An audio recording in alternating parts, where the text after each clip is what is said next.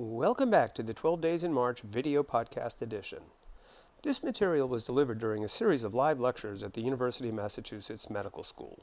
In this edition, we will review metabolic liver disease with a focus on Wilson's disease and alpha-1 antitrypsin deficiency for the USMLE Step One Exam. As with all presentations, a PDF of this recording is available at the 12 Days website. That's it on hemochromatosis. We can go quickly through the next two, Wilson's disease and alpha-1.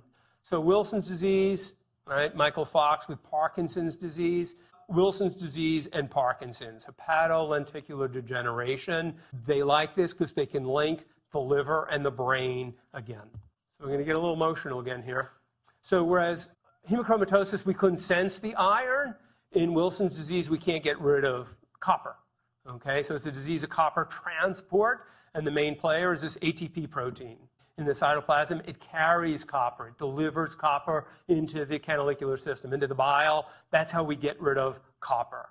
And so in this example here, I don't know if any of you have ever seen this movie, but this is Samwise Gamgee carrying Master Frodo. So Master Frodo's got to deliver the ring to Mount Doom, but he just can't carry it anymore. But Samwise knows he can't carry the ring, but he can carry Master Frodo and picks him up and carries him up to Mount Doom. He saved the day. So in this analogy, Samwise is the ATP protein carrying Master Frodo, which is the copper, into the bile canalicular system. So in the Golgi, so that's one thing. So you dump copper that way. In the Golgi, Samwise actually takes the copper and attaches it to ceruloplasmin, and that's a circulating form.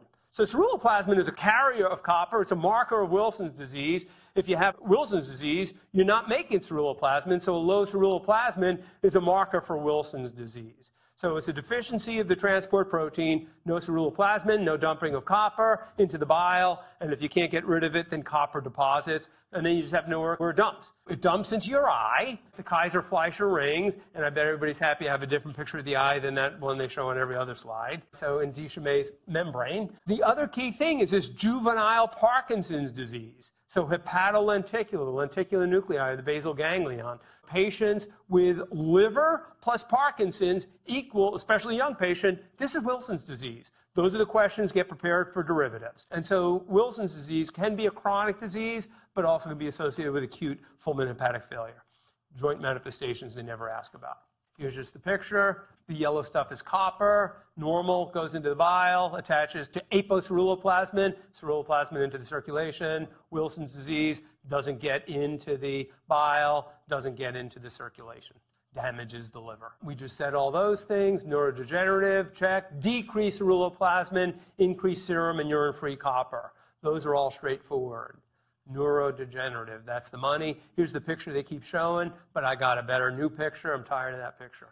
Okay, Kaiser-Fleischer. So, neuro manifestations, dysarthria, aphasia, apraxia, basically anything that sounds like a movement disorder in a patient who has abnormal liver chemistries, especially if they're young, is Wilson's. A third of them have psychiatric symptoms, bizarre behaviors, personality changes. That's how they're going to do it. They're going to give you some crazy person, and they're going to give you, by the way, a little line there, the liver's abnormal, and it's going to be a Wilson's derivative.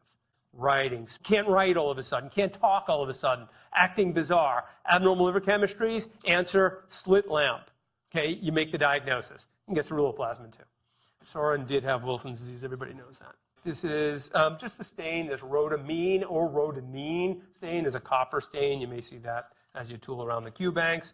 The liver pathology is nonspecific. Nothing to memorize there. And there's the summary. Michael J. Fox, he had a normal ceruloplasmin. Just link Parkinson's with copper. Here's the question. What is the body's principal mechanism of getting rid of copper? Transport into bile is the main way we get rid of copper.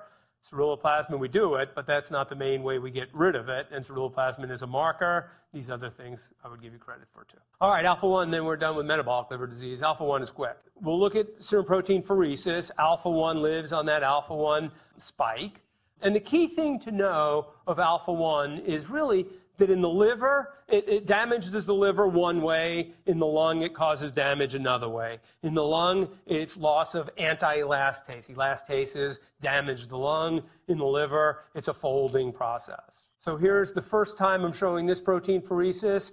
In the next 2 weeks, we're going to see this picture, I'm telling you, a dozen times. So serum protein phoresis, albumin, negatively charged, globulins migrate the far way, and you're lacking the alpha-1 peak. So you can get protein phoresis for an alpha-1 deficient patient, or you can just get an alpha-1 level. And here's a good picture of what's going on with alpha-1. Here, normally glycosylated in the endoplasmic reticulum, goes through Golgi, secreted, life is beautiful. People with alpha-1 deficiency, the ZZ phenotype, have abnormal glycosylation, abnormal folding, never makes it out of the endoplasmic reticulum, damages the cells. That's how it manifests with liver disease, abnormal folding as opposed to loss of anti-elastase. Characterized by the PAS positive stain, so PAS positive liver biopsy is alpha-1. And virtually all the alpha-1 questions are doing some overlap between liver and lung and the basilar segments. We'll cover that during pulmonary. This is just a summary. I already said the key things. Lung disease, loss of anti-elastase, liver, pathologic polymerization, PAS positive. What happens with these patients? Resolution, check. Cirrhosis and death, check. Cirrhosis but survive, check. Or just persistent abnormal liver chemistries. So it follows a full spectrum just to let you know what happens with these patients, and it depends on their phenotypic expression. They're not going to ask you. Patient with jaundice as a child is now short of breath.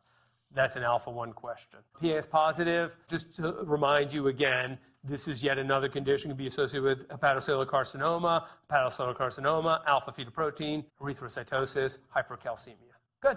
We did those. So we did the metabolic liver diseases, hemochromatosis, alpha-1, and Wilson's. Booyah. It's a great question. And people historically have not gotten this one. 20-year-old, impaired balance, speech difficulty. Symptoms develop slowly over the last several months. Transaminase elevation, negative viral serology. What would be most useful? The majority would actually take MRI of the head because they have a neurologic symptom, but that doesn't really necessarily go with the transaminase elevation. This was a presentation for Wilson's disease, slit lamp exam. Treatment for Wilson's, penicillamine. Good, we're done. And that concludes this detailed discussion of Wilson's disease and alpha-1 antitrypsin for the USMLE Step One exam. If you have any questions or concerns, please email me at 12 days. Thank you.